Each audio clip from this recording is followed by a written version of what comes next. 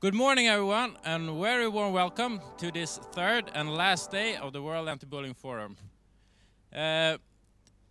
We have this start with this keynote panel session in a moment, but first, there is important to know that to prevent bullying and harassment in schools, it is crucial that politicians and decision makers give schools the right resources to do preventative work. I'm very proud to introduce Gustav Fridolin, Sweden's Minister of Education, who will be opening this day for us. The issue of bullying and harassment is something that our present government has shown a lot of interest in, and they, for example, made a great effort to support the student healthcare in Swedish schools. So it's with great honor and great pride, I'll leave the opening speech to you, Mr. Gustav Fridolin, our Swedish Minister of Education.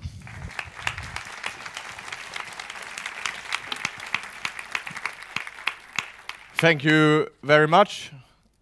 School can really be a magical place. Thinking of it, student is probably the only work each and every one of us will have where you every day are expected to be a little bit better than you were the day before. Children packing their school bags for the very first time are getting ready for one of life's big adventures. The knowledge they are about to acquire is what will carry them through life. Teachers will open doors for new words. Friends they are about to make will stand by them for life and form their expectations towards other persons. A worldview will take form. This is my own experience from school growing up. I remember that when other things in life were uncertain, school were a safe place. When few others were there, teachers made time in pressed schedules and gave chances, probably more chances than I deserved. My own yearning for knowledge grew from here, from the school as a place where I wanted to be and where I could be me. School buildings, pedagogical ideas, hierarchies, all of that may change. But one thing remains true. Everywhere and in every time. Learning starts in the relation. It is in the respectful relationship between a teacher and a student that knowledge may be rooted. It is in a safe environment there may be place for the student's development. This comes down to a couple of clear questions. Will you feel, surrounded by your classmates, that it is all right to try, to make mistakes, to try again, to make achievements? Will you meet high expectations from the teachers and get the support to reach higher than you or them may have thought possible at first? Dr. Gustav Fridolin at the University of Gävle has made interesting studies of this by following teachers from preschool to high school and looking for answers about what makes teaching successful. One answer is that it often comes down to the teacher's awareness and professionalism in making the relations in school work, both relations between teacher and student relations.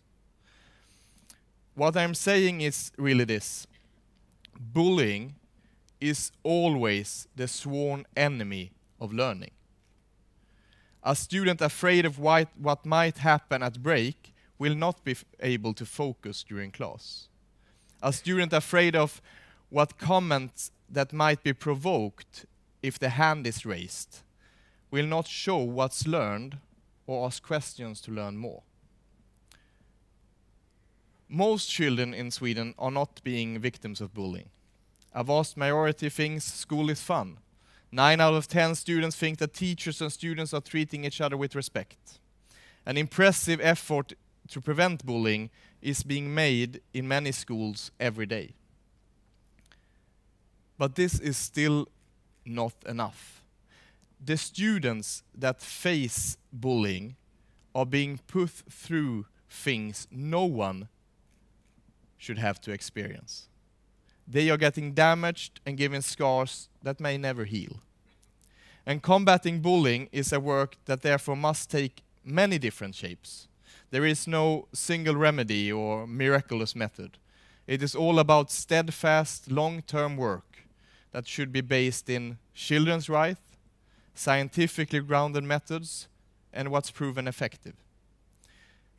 The government is working in a couple of areas to support the work that is done in schools, where change is happening in reality. And I would like to point at the width and the depth of this support.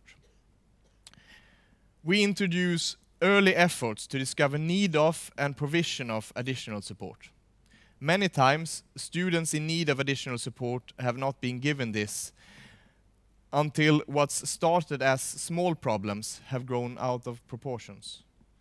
It is a tragedy to hear about cases where a student has been bullied for years and no efforts have been made to identify the problems or give the right support. To compensate for those years of lost feeling of safety and lost learning is, of course, impossible. Bullying must be stopped early. The early efforts mentioned is a package of measures. One is to discover absence from school that could be a sign of other problem. Few indicators are as distinct when it comes to the student's well-being at school as absence. As part of this package, teachers are giving bigger mandate to provide additional learning support without unnecessary delay. The Swedish School Inspectorate have observed that in many cases of bullying, students that haven't got the right support in their learning are either victims, perpetrators, or both. We invest in student health care. Being bullied can overshadow everything else in school, and the right support must be provided. Many times, the teachers can be that support, but other times there is a need of specialists working in teams with the teacher. The government invests almost 700 million Swedish crowns to strengthen student health care. This makes for a more accessible and more preventive health care at our schools. In many cases, the student health theme is a driving force in the school works for a safe learning environment. We also reinforce the funding for psychiatric health care for children and young adults, as well as funding for social and medical youth guidance centers. We work specifically with bullying against girls and LGBTQI people in schools. The Swedish Federation for Lesbian, Gay, Bisexual, Transgender and Queer Rights, RFSL, and the Public Health Agency of Sweden show statistics on young LGBTQ persons being significantly more exposed to discrimination, violence and harassments than others. Other reports show that girls' exposure start at an earlier age and that this bullying often can be more invisible for the school. Bullying is traditionally seen as physical aggressiveness, but it's extremely important that we see and counter bullying whatever form it takes. The government has given the Swedish Agency for Youth and Civil Society the assignment to develop handbooks for teachers and others working with creating better environments for young LGBTQI persons. The Swedish National Agency for Education will also evaluate the efforts of the program Mentors in Violence Prevention, which is a program for preventing sexist violence.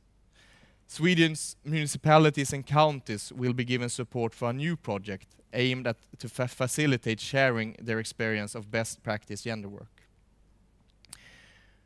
We work to combat racism and xenophobic intolerance. Some of the bullying is openly racist. The bullies connect negative attributes to nativity or ethnicity and get others to cheer them on, as happening in politics, I may add. It is a vicious bullying that scars people for life, and the government has given the Swedish National Agency for Education and the Living History Forum a special assignment to implement a larger educational project on the different forms of racism and intolerance. The Gothenburg University has been granted funds to build up a knowledge center for effective works to combat racism within the classroom context. This is a work to create common values that will make a difference both in school and, of course, long-term in society as a whole. We work to combat cyberbullying. The school environment today includes all the digital meeting points. Cyberbullying is never on break. A young person can't just go home from the internet.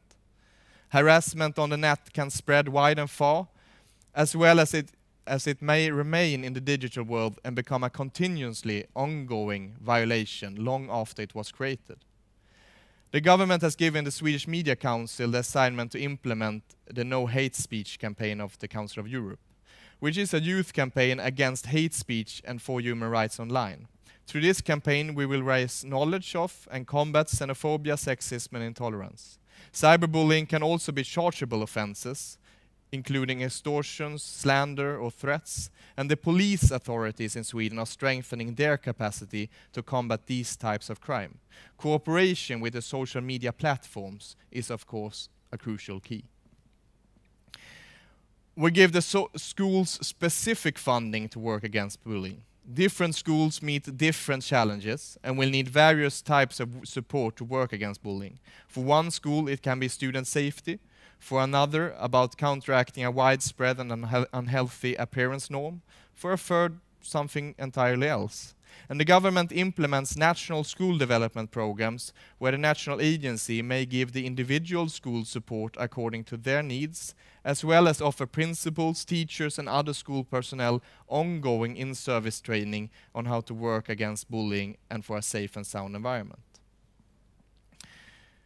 We work to give students and teachers more time together to build up those crucial relationships. We know that the presence of adults can make a big difference in discovering and countering bullying among students. And we know that healthy relations is the key for students to actually tell one of the teachers what they've been through. The government has added significant funds to be used for hiring more teachers and other personnel in school. And we can see that it gives results. The number of personnel is increasing, also counted per students, even now when the number of students is rapidly growing in Sweden. Preschool groups number have fewer kids, which increases the teacher's ability to give each child more attention. Not since 1993 have the groups in the preschool been smaller. Also, we have stopped the growing of the groups in the public youth recreation centers, the fritidshem, which is very important for the social relationship with the young kids, especially those kids that comes to the school with not as much support from home as other. We also work for lessen the amount of administration for every teacher. Every child has the right to a schooling that is safe, instructive, and development. A right to feel joy, curiosity, fulfillment of learning. A schooling free from bullying. Our work for a bully-free school is a work done within the schools, but it does not end at the gate of the schoolyard. It's also about how the society as a whole works and what signals society send. All we who consider ourselves as adults have a responsibility to act against bullying in all forms, regardless of where it shows its ugly face. Schools can do much to stop bullying, and much is being done each and every day. But to make the work successful, the work must include the whole society. We must show courage, react to public bullying. When we, for example, just an example taking out of context, look at the political debate. What signals does it send? When young people listen, what impressions do we give them? For a young person looking at the international politics, it might seem that bullying is a key to success. That offensive words about people from other countries, or even people with disabilities, or even all women, are not only accepted, but also a way to get trusted with the most influential jobs in the world. I'm serious.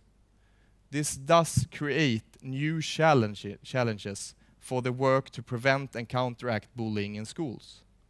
We need, on the political level, where some of us work in different countries, to set another example. When we politicians talk about bullying in school, we cannot at the same time turn a blind eye on how we act ourselves. Political debate that might have wit and sting, but it should never have indignity. We should be hard on each other, but never on the ones with less power than ourselves. We are many here fighting bullying, and for every child's right to get a good education. It inspires me great to see all of you here from different countries all over the world to come together to fight bullying. I surely hope you will have a great final day on this great conference, because this is a fight that unites us. And it's a fight for a stronger, better, and continuously learning society. Thank you very much. Thank you so much, Gustav, for your... Thank you so much, Gustav, for that inspirational and comprehensive introduction for today. Thank you so much for coming. Thank you.